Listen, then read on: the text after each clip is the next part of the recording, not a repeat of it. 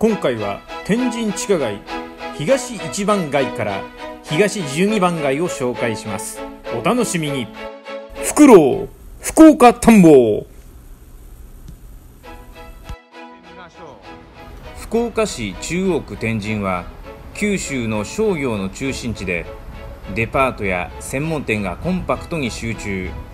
東京や大阪に比べて歩いて買い物がしやすい場所ですね。その商業施設と地下鉄やバスなどを結ぶ天神の大動脈がこの地下街です。ヨーロッパの街並みをイメージした天神地下街を早速歩いてみましょう。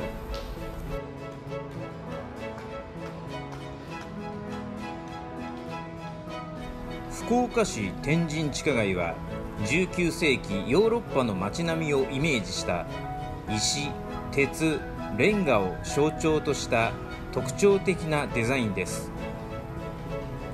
この地下街は昭和33年1958年福岡市の都市計画として天神地区地下道構想が始まりでした。天神地区の交通渋滞緩和が目的だったそうです。当時の福岡市民へマーケット調査を行い、行ってみたい1位がヨーロッパ、そして手作りの時代となり、素材を石、鉄、レンガとして温かみのある空間を目指しました。そしてこのデザイン設計のため、担当者がヨーロッパに視察に行き、独自に設計まで手掛けたのです。当時としては実に画期的なものでした。今通ってきたのは東1番街と東2番街です。これから東3番街と4番街に行きます。こちらが総合インフォメーションセンターです。九州一の繁華街である福岡県福岡市の天神地区、この地下街の中心ですね。地下街は1976年昭和51年開業しました。そして5年後に地下鉄空港線天神駅が完成。この地下鉄空港線天神駅から福岡空港まで地下鉄でおよそ11分、 JR 博多駅まで6分。このように福岡は全国的にも街の中心部の交通アクセスが良い評判の街なのです。今まで歩いてきて地下街は少し明かりが暗いなぁと思いませんでしたか？これには秘密があります。お手本としたヨーロッパの日常生活では、レストランや家ではろうそくや温かみのある明かりの照明を部屋の複数箇所に置く部分照明が一般的です。そして地下街は劇場というコンセプトもあるため、通路の照明は暗く、店舗は明るくライトアップされているのです。開業当初は暗いとの批判があり、照明が増設されましたが、その後取り外されました。ちょっと暗めのこの照明、地下街のデザインの老朽化をほとんど感じさせないというメリットもありました。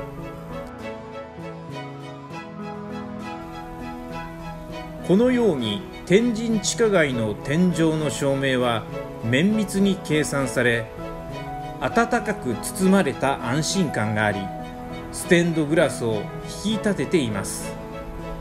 開業当時、石畳の凸凹が女性のハイヒールに引っかかるという利用者の声に対して、店舗の入り口のみフラットなタイルを引き直して修繕、利用しやすい工夫を行ったそうです。このように天神地下街を利用する人の声に耳を傾け、小さな工夫を日々続けているそうです。それではここからは全力で地下街のお店を紹介しましょう。こちらは時計メガネコンタクトのクォーク、高級時計のロレックスなどを販売しています。そしてこちらは時計メガネコンタクトのメガネの田中。天神地下街メガネ屋さんって多いですね。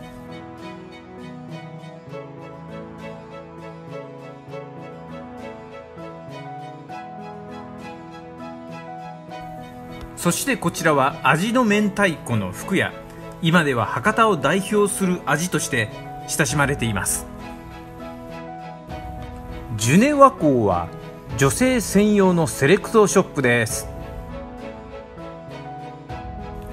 福寿園ではゆっくりお買い物ができますよ。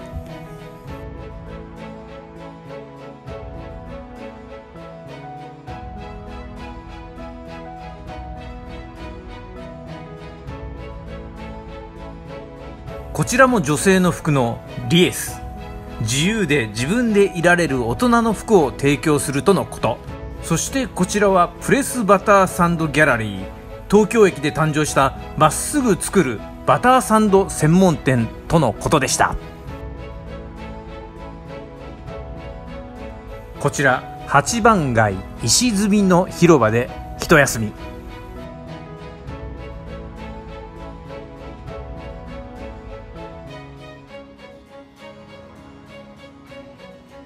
おしゃれな雰囲気のラウンジドレス。ニューヨークで働く女性の日常スタイルを遊び心あふれるスタイリングで提案するとのことでした。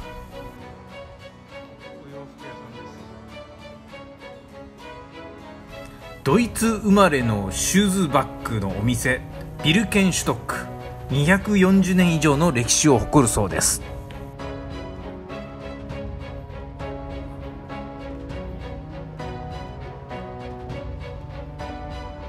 こちらはストロベリーフィールズ。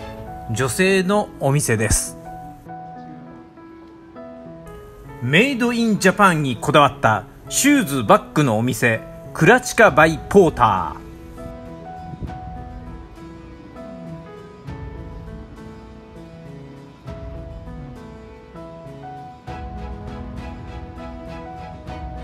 ー。着心地の良さをキーワードにしたナチュラルビューティーベーシック。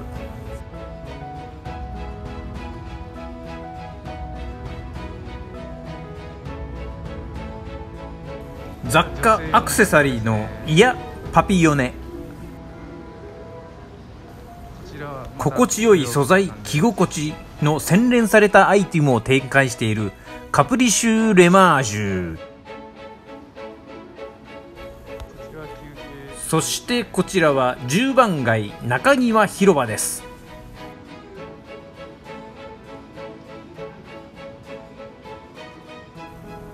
そしてこちらは生活雑貨ホビー書籍ビジネスレザーファクトリー。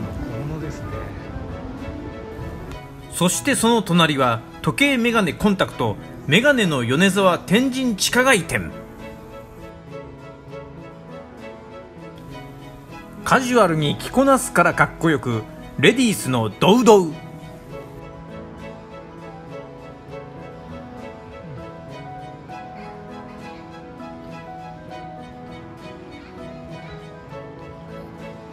またありました時計メガネのコンタクトメガネスーパーコンタクト天神地下街店。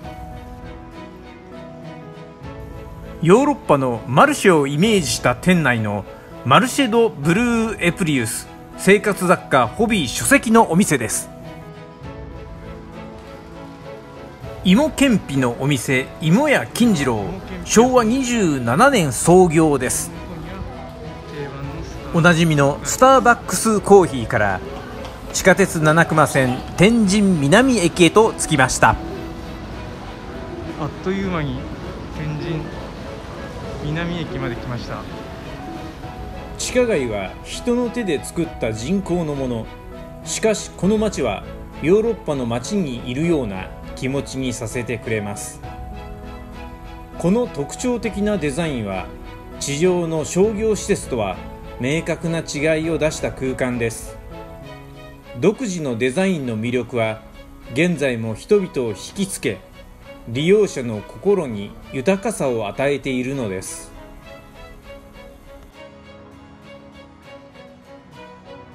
アジア大陸との交易で博多商人が新しいものを巧みに取り入れてきた福岡。この地で開業した天神地下街は、都市基盤の役割と上質な19世紀ヨーロッパの落ち着いた空間を与える文化資産として未来へと続いていきます。階段を上っていくと天神南に着きました。大丸、そして三越も見えますね。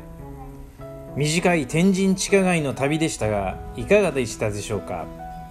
よろしければいいねボタンをよろしくお願いします。それから天神探訪第2弾、希望される方、チャンネル登録していただけたらモチベーションも上がって嬉しいです。それでは皆さん、さようなら。